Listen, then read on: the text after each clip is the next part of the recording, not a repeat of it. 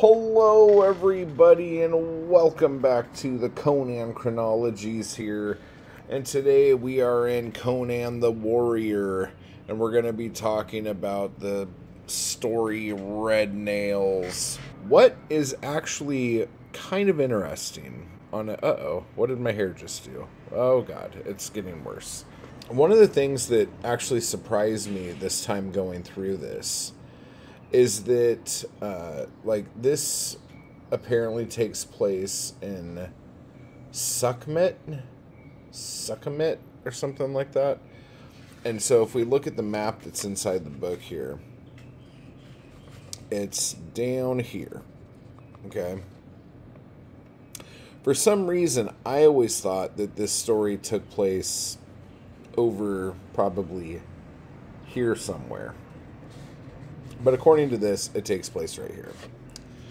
What's weird about that is, I mean, I guess Zuthal's pretty close to that. I don't know.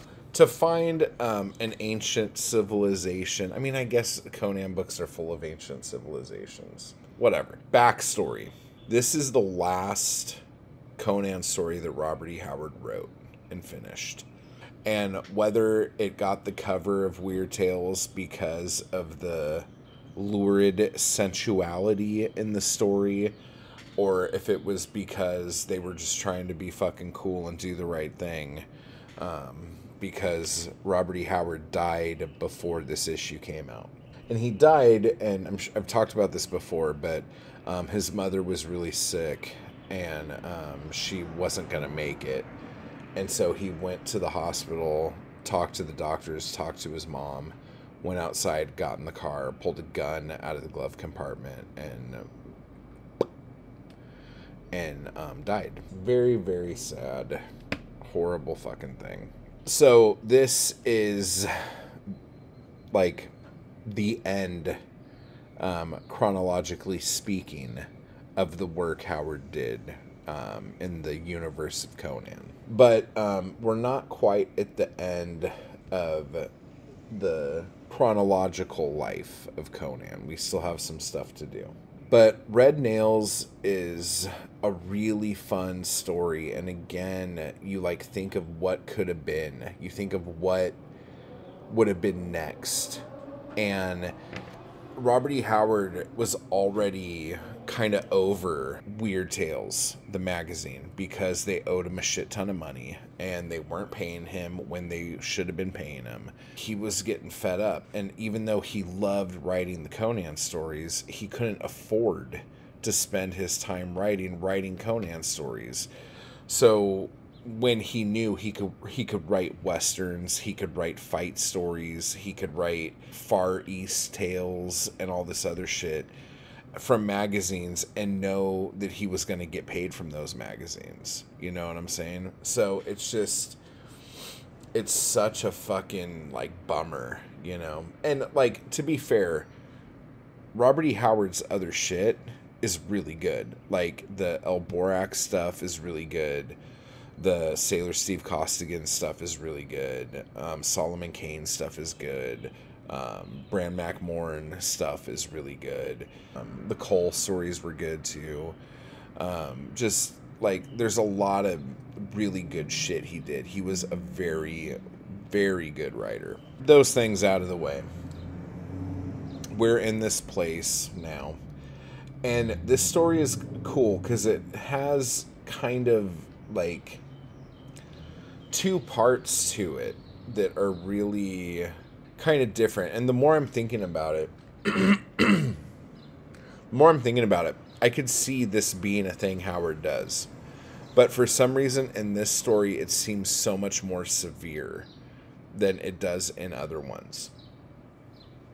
Meaning, he'll have a place that is very different from the place where the story ends up. The story starts in a place different. And again, this is another one of those stories that I like a lot better, when Conan is discovering things kind of at the same rate we're discovering things. Instead of opening the story up with a shit ton of backstory, we're opening the story up bling in the middle of action. But basically, we have Conan following Valeria of the Red Brotherhood. And Valeria is who they based, or at least the name, they based his love interest in Conan the Barbarian movie. She was Valeria. But Valeria is a pirate that he knew from back in the day, and he wants to follow her around. You know, and I don't know, like, call that creepy, call it romantic. I guess it depends on how you feel about it. So they're in the fucking jungle and shit, okay? It's fucking crazy. And then, like, a giant fucking, like, dinosaur monster starts chasing them, and they fucking run up a tree, and the thing's coming at him and all this other shit.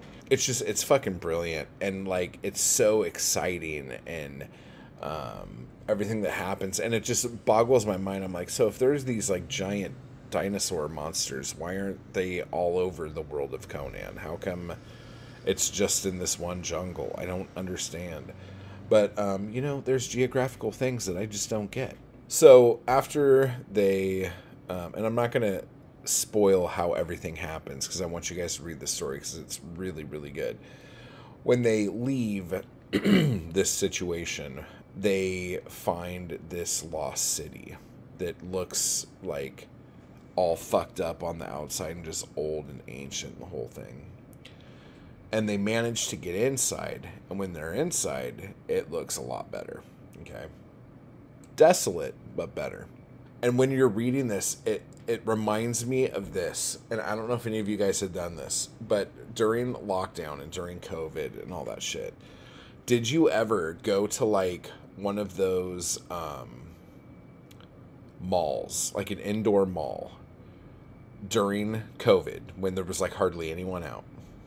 Go to one of these malls, and not like the really big, like, expansive, like, glass ceiling ones where, like, the sun's shining down, but one of those ones that are pretty big but not huge, and they don't have skylights through the whole thing, maybe just one in the middle, and it's kind of fucking dark and gloomy, almost like you're in a fucking weird mausoleum, and you're walking around and you could hear your footsteps, so you try to be quieter just because it's weird to hear your footsteps echo.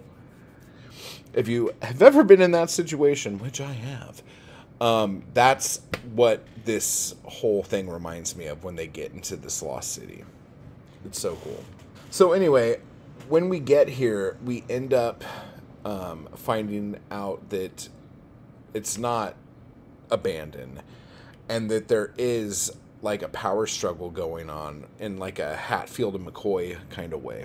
And it's a lot of fun. And then you have stuff like, what, I don't want to give too much away here, because if you know certain bits, like, surprises aren't that surprising. Okay, so basically, there are some things in here that are a lot of fun. There is a lot of fighting, a lot of action, a lot of gory violence, a lot of the whole S&M, damsel in distress thing. And some of you might be like, whoa, S&M, damsel in distress thing. Like, if you've read Conan stories, you know what I'm talking about. It's not like S&M. Come on, guys. It gets to the point. It's just, this story is so hard for me to read knowing it was the last one he wrote. Because I feel like maybe he wanted to do more with these characters together, you know? And I know that, like, a lot of the Conan novels that came out in the 80s and shit tried to bridge gaps between these books, and these ones too, with Elsprig de Camp doing the little, like, what does he do? Where is a good explanation? Like, right here, like, in italics. Meanwhile, like, previously in Conan, that kind of shit, to try to, like, tie everything together. But I don't know, it's like an explosive ending, super satisfying. You're worried about Conan, you're worried about Valeria. It's a lot of fun. There's some human sacrifice shit going on. There's some like vampiric kind of shit happening. A lot of sorcery, all sorts of fun shit. So if that is the kind of sword and sorcery stuff you like, Red Nails is like such a good story for that. And next time, I think, don't want to jump ahead of myself here, but I think we're going either Beyond the Black River or Jewels of Gwalhur or Teeth of Gwalhur, depending on what. It's one of those two stories. I can't remember which one it is that we're doing next. But have you read Red Nails? That was hard to say. Have you read this? Did you enjoy it? What did you think of it? Let me know down below, and I will talk to you guys later.